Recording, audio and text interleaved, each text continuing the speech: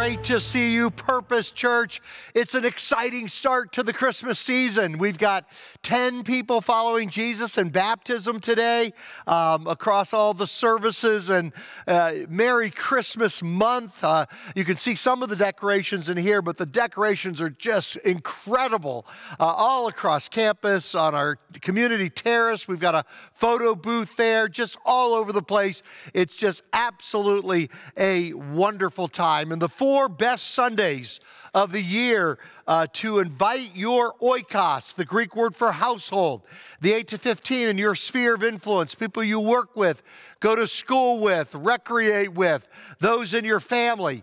The best 4 Sundays of the year are the next 4 Sundays so that they can connect with Jesus. You know, we made an interesting discovery during the pandemic. You say, Glenn, can anything good come out of the pandemic? Well, not much, but there was a little. And one of the things we learned is that prior to the pandemic, we had been very event-focused. Things like Easter at Fairplex at the Los Angeles Fairgrounds, things like Journey to Bethlehem. But what we kind of were worried about, even pre-pandemic, and then the pandemic, we discovered it to be true, is that when people came to events, they would come back to the event, but they would rarely get connected with a local church or with our local church. And so the pandemic forced us for a while, for a couple of years, to focus in on Sundays, make the Sunday special and be more Sunday focused rather than event focused. And as a result, we saw this phenomenal growth that we've seen over the last couple of years because people get connected with the local church. And so that's something we discovered during the pandemic. It's something we're doing now as well for these next 4 Sundays in the month of December. Each one of them will be special. It's not like we have one big Christmas event and invite your friends to that. No, the next 4 Sundays, each one of them are going to be special and unique and powerful. In the angels, after they had appeared to the shepherds in Luke chapter 2, it says in verse 17, they spread the word concerning what had been told them about this child. This month is our month to spread the word about what has been told us about this child. Now, next Sunday is a great opportunity.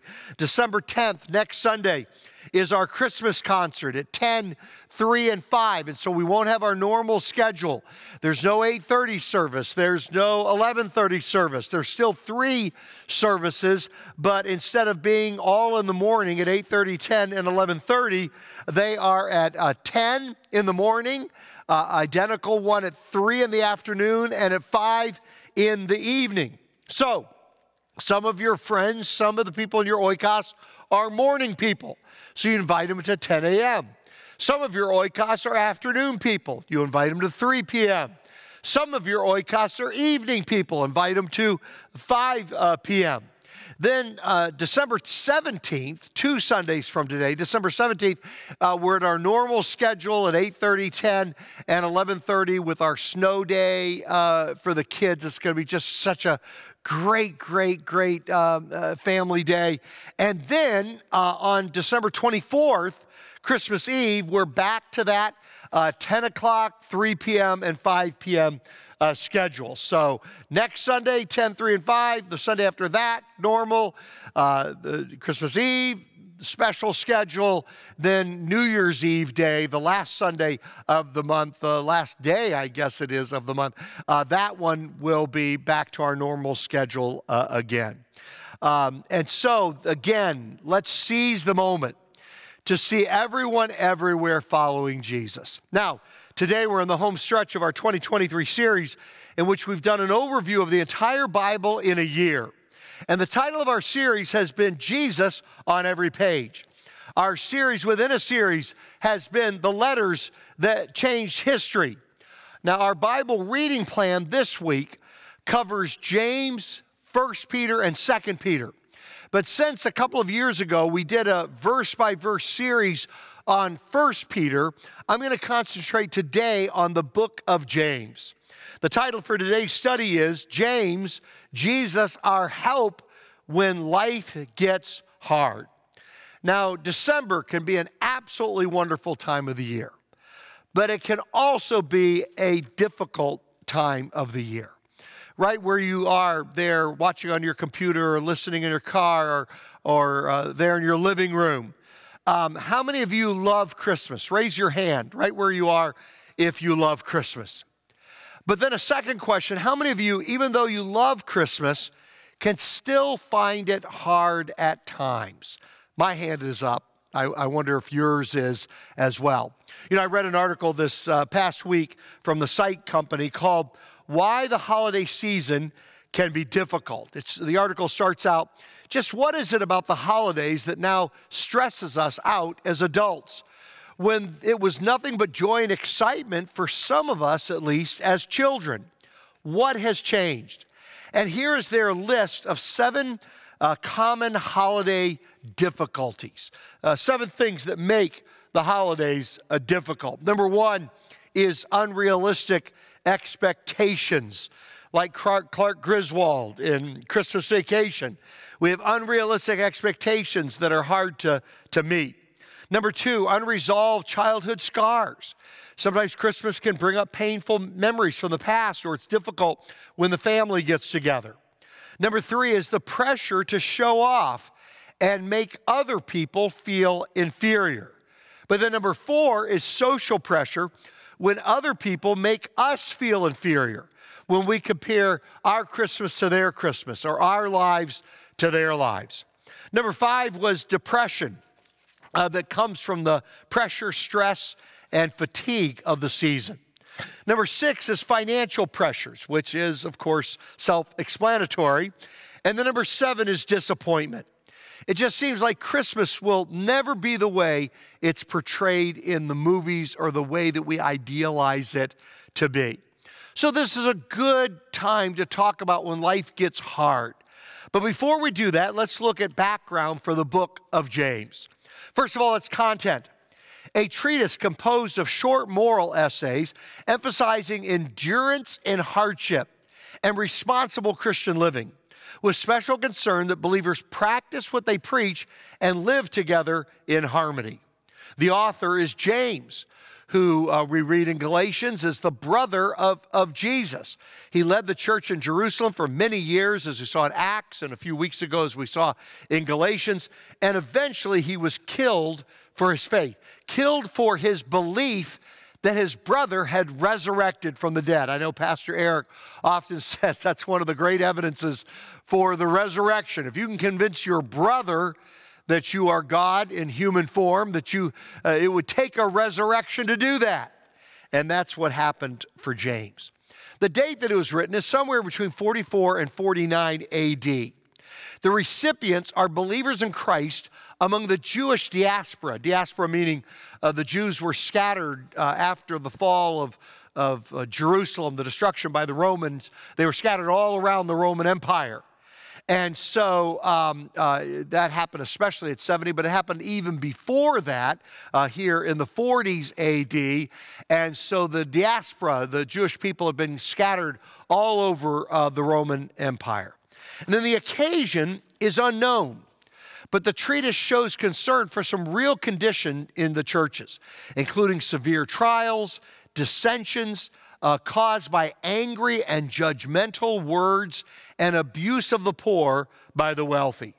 The emphasis is practical faith on the part of believers, joy and patience in the midst of trials, the nature of true Christian wisdom, attitudes of the rich toward the poor, abuse and proper use of the tongue.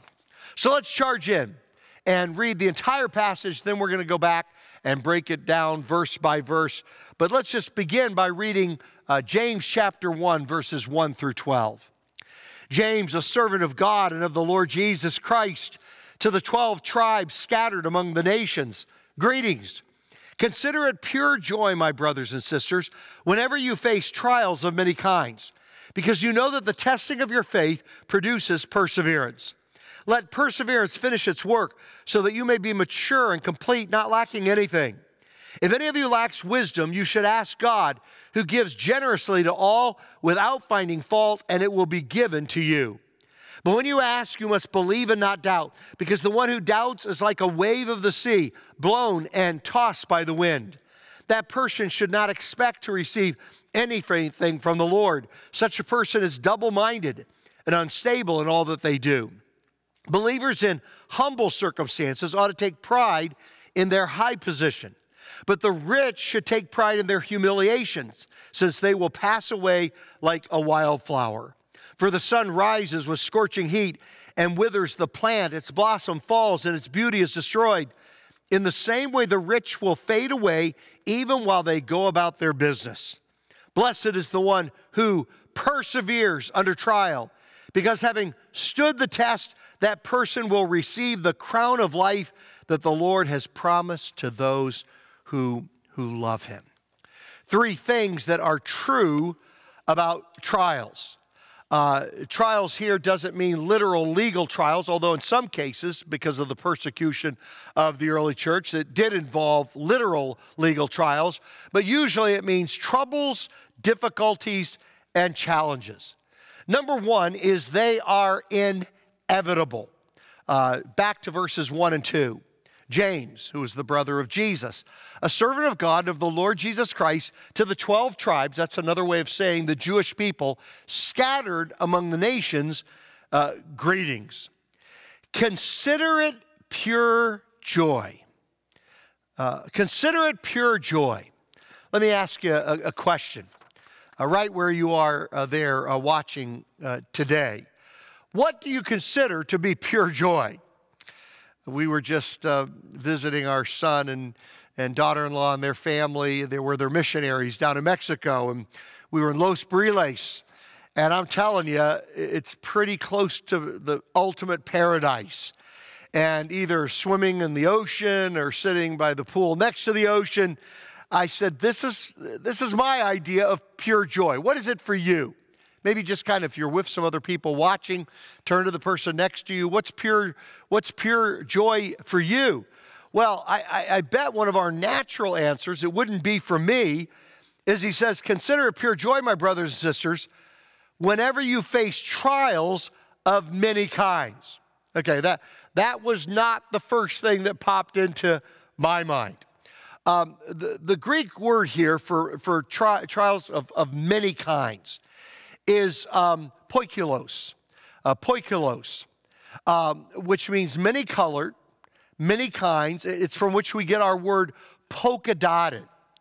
It means trouble comes in all types, variety of all shapes and sizes, from all directions.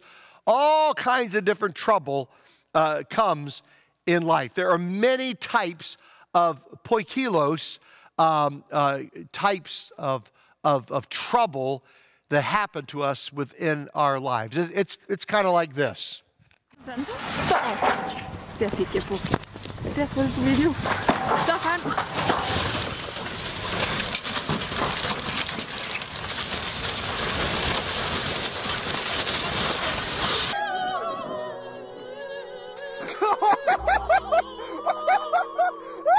No, it's fine. Stay to the right.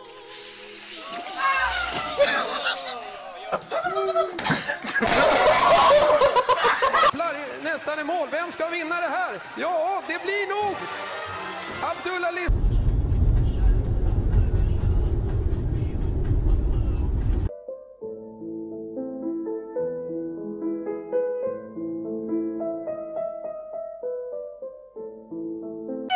Try 180.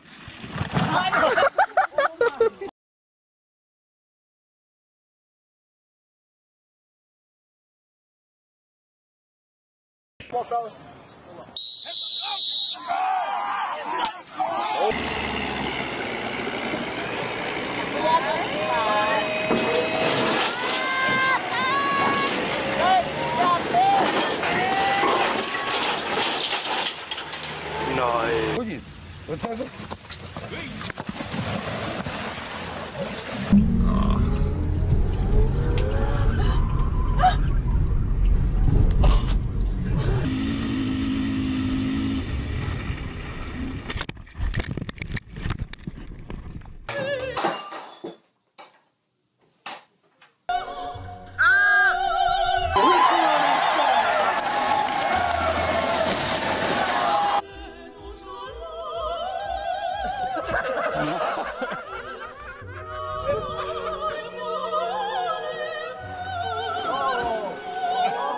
Trials are inevitable. They come in all shapes and sizes.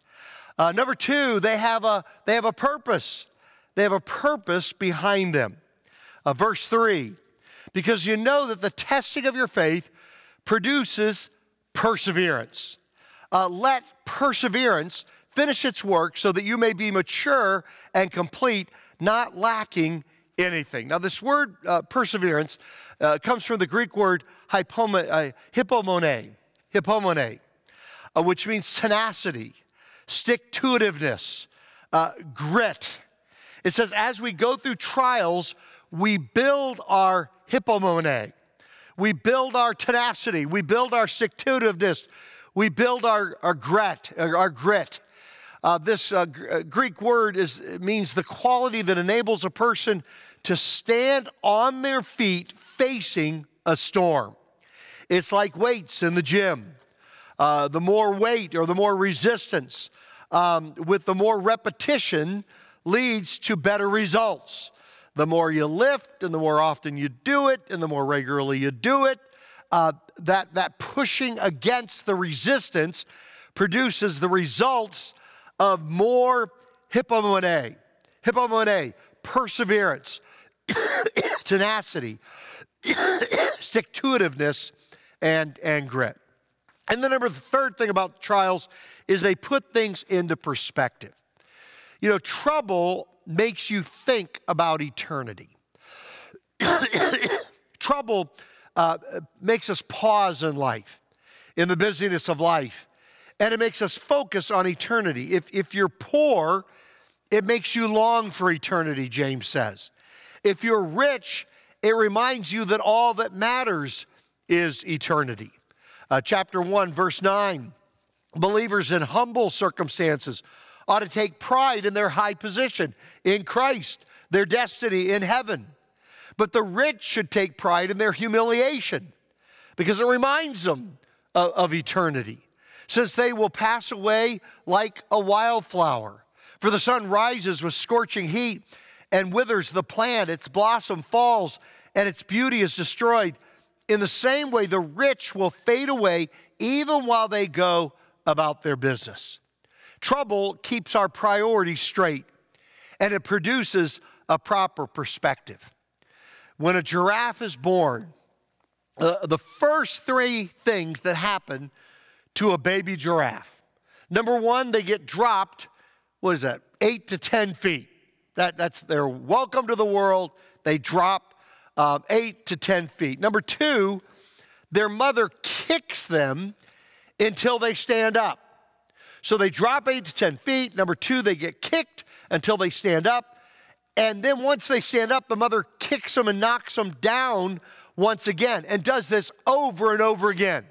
Knocks them over, kicks them till they stand up. They stand up, knock them over again, kick them until, and this all happens multiple times after that 8 to 10 feet drop. Now, why does the mother do this?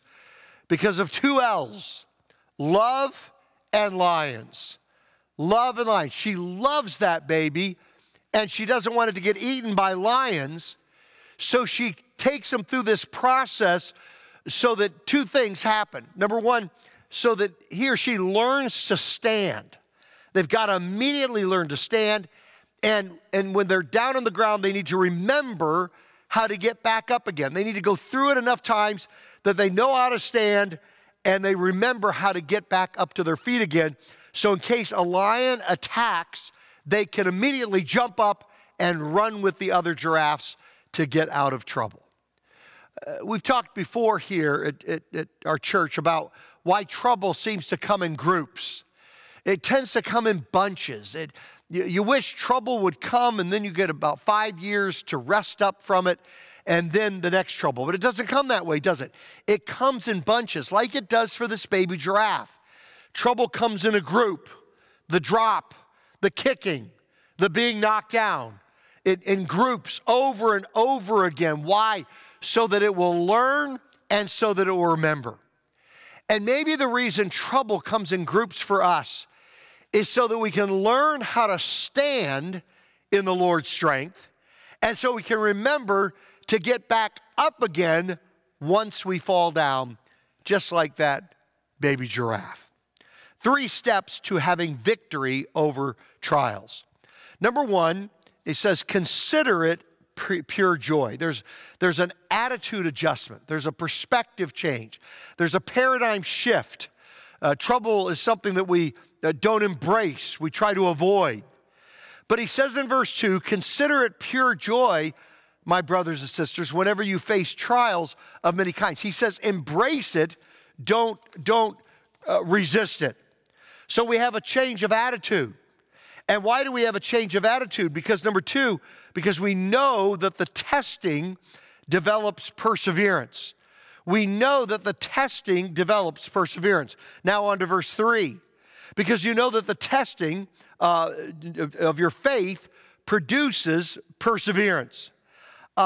It makes such a difference when you know. It says, because you know. When you have an attitude adjustment, you consider it joy. Why do you consider it joy? Because you know. It makes such a difference when you know that there's a purpose behind your suffering. Life is hard. Life hurts sometimes. But it is more bearable if you know that there's a purpose behind your pain. When a student studies, it's hard, particularly if it's a challenging subject for them. But if they know it's eventually for a degree, high school degree or a college degree or some other certification, it makes the pain of studying bearable. When an athlete trains, it's hard. But if he or she knows that it's for a championship, it's bearable. When a soldier fights, it's hard. But he or she, it's more bearable when they know it's for a victory. I often say life is hard enough with Jesus. I can't imagine life without him. What must it be to believe that we live, we suffer, then we die, we turn into dirt, and that's all she wrote. No wonder people despair. No wonder there's just this despair across our nation. I think we're supposed to set a record for suicides in the last year. No wonder there's this despair, because people are telling us that we are nothing more than a random group of cells experiencing random stimuli, and then we die. There's no purpose in our pain. No wonder people despair outside of Christ. And that's why we share Christ. That's why we hold on to Christ. Why? Because when you're in your pain, when you're struggling with that trial, if you know that in Christ there is a purpose behind it, then there can even be joy within that trial, as James talks about here. And then number 3, let perseverance finish its work. Let perseverance finish its work. Verse 4, let perseverance finish its work so that you may be mature and complete, not lacking anything. Let perseverance do its thing in the middle of your trouble so that you'll grow in maturity, you'll be more complete in Christ, you'll have everything he wants you to have. You know, I'll confess to you that my main prayer when I'm in trouble is basically, get me out of trouble. Lord, get me out of trouble. I just repeat it over and over again. Lord, get me out of trouble. Lord, get me out of trouble. Lord, get me out of trouble. That is kind of the thing I pray over and over again. But James wants us to take a step beyond that. He wants us to cooperate with God, not just get me out of trouble, but God, what do you want to do in my life in the middle of this trouble? You ask the question, what can I learn in the middle of this trouble? What can I learn in the middle of this trouble? You know, there are 2 types of students. Those that cooperate with their teacher and those that don't. There are 2 types of athletes, those that cooperate with their coach and those who don't. I remember once a teammate of mine in track in high school turned to me one day and he says, why do you let the coach treat you like that? Why do you let the coach talk to you that way?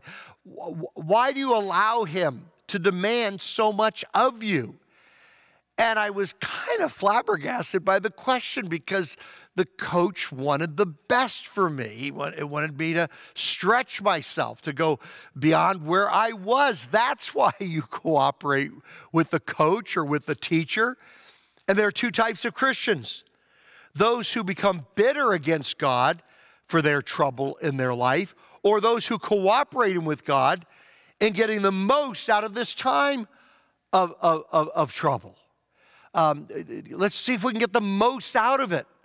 How can we cooperate with him? Let perseverance finish its work in the middle of your trial, in the middle of your trouble, so that you can become mature and complete, not lacking anything. That's what your Heavenly Father wants for you. So that's why he wants you to cooperate with him, not fight against it. Now, two reasons why trials often defeat us. Number one, because of a lack of wisdom. We need to ask God two questions. We need to ask him the what question and the how question. First of all, what can I learn during this time of trouble? And secondly, how should I handle myself during this time of trouble? I want you to think of some trouble in your life right now. Right now, just think of something you're going through that's hard right now. And ask those two questions. Lord, what can I learn? Not just all my obsession and all my prayers be about, Lord, get me out of this trouble. But Lord, what can I learn from this time of trouble, in the middle of this time in trouble? What can I learn about God? What can I learn about other people? What can I learn about myself? And then how should I handle myself during this time of trouble? Lord, how do you want me to respond? How do you want me to grow? James 1, verse 5 says, if any of you lacks wisdom, you should ask God, who gives generously to all without finding fault, and it will be given to you. And then another reason that trials that often defeat us is because of a lack of faith. He says, continuing in verse 6, but when you ask, you must believe and not doubt. Because the one who doubts is like a wave of the sea blown and tossed by the wind. That person should not expect to receive anything from the Lord. Such a person is double-minded and unstable in all that they do. Now, the good news is that he's talking about faith here and not perfect faith. Not perfect faith, never doubting, not 100% faith. Faith, but not perfect faith. I love the story in Mark chapter 9, where a father brings his son to Jesus and says, Jesus, will you heal my son? And Jesus said, well, I can if you believe. And then the father says, Lord, I believe, help me with my unbelief. And I love that story because Jesus doesn't say to him, well, come back to me when you've got perfect faith. He says, I can work with that. Lord, I believe, help me with my unbelief. And Jesus heals his son, and he'll do the same for us. See, not being double-minded means that we believe that God knows what he's doing in our life. God knows what he's doing in your life. And number two, we submit our will to his will in what he is doing within our lives. To be double-minded, as James talks about here, is to hold on to my will and God's will at the same time. That's what it means to be double-minded. Clinging to my own will, my own way, and God's will and God's way, trying to do both of them at the same time. That's what James means here by being double-minded. Let me give you a picture of what I'm talking about. Here's how you get a pet baboon. First of all, you dig a hole in a gigantic anthill. And then you place some wild melon seeds and you put it in there, into the anthill and hole, and you do it in the baboon's presence because they are incredibly curious. That baboon is very interested. Now, he's nervous about you because you're a human. He's not sure about that, but he's got such incredible curiosity. And eventually, he just can't take it anymore. And so his curiosity is going to overcome his fear, and he's going to put his hand in and grab the melon seeds. But once he grabs them, he refuses to release them. But he can't get his hand out when it's in a fist. But he can't bring himself to do it. At any moment, this baboon can be completely free if he will just let go of the melon seeds. Now, this is such a great picture of the Christian life. We hold on to our will even when it enslaves us. And James says, don't be double-minded, holding on to my will and God's will, trying to do both at the same time. But unlike that baboon, who is now the pet for somebody, unlike that baboon, release the grip on that area of your life that you don't want to give to God. Release the hold on stubbornly holding on to my will. And open-handedly say, God, thy will be done. And that's where freedom and joy happen within the Christian life. Two results of applying these spiritual principles. James chapter 1, verse 12. Blessed, happy is the one who perseveres under trial, because having stood the test, that person will receive the crown of life that the Lord has promised to those who love him. What do you get from it? You get genuine happiness, not based on external circumstances, but an internal joy this side of heaven. It says here, has stood the test. You'll have the joy of knowing that you've stood the test. It comes from the Greek word dokimos, which means has stood the test. It's the same word that's used for the successful testing of precious metals and coins. You've been refined in the refiner's fire like a precious metal, like a precious coin. You dokimos, you have stood the test, and there is genuine happiness in doing that this side of heaven. But then there's eternity involved as well. You get the crown of life. You get genuine happiness this side of heaven, and the crown of life, eternal reward on the other side of heaven. Now, the crown of life sometimes refers to a kingly crown, but usually it refers to the crown that was given to a victorious athlete. It was made of laurel or oak or even celery. They'd weave it together for this victor's crown. And that's what we'll receive from Christ when we persevere through the trials of this life into eternity, into heaven. You know, last Sunday we were at our son John's church in Mexico, where he's a pastor in Los Briles in Mexico, as I mentioned earlier. And I saw just such a beautiful picture of the Christian life, because in the middle of the worship service, a young man had an epileptic seizure. And yet, nobody panicked. The person sitting next to him in church just simply picked him up and carried him to a more open area and put him down, and the church gathered around him, and they kind of held his hands and encouraged him until the seizure passed. And then they picked him up to his feet, put him back in his seat once again. The gentleman that had been helping him sat down next to him, and they continued the worship service. And I thought, what a beautiful picture of the Christian life.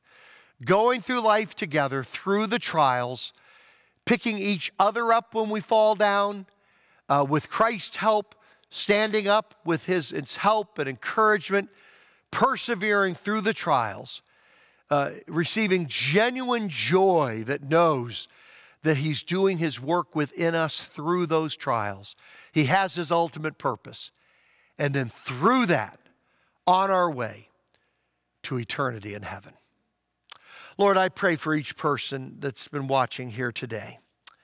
And Lord, I pray that whatever trouble they're going through, Lord, I pray that your word would be an encouragement to them, that to not despair, to not be discouraged, to know that you are at work even in the middle of that trial, even in the middle of that trouble, Lord, and that they would be able to persevere through it, knowing that you have your ultimate purpose for them, and that we would feel the joy that comes from knowing that we are growing into maturity in Christ through the trials of life.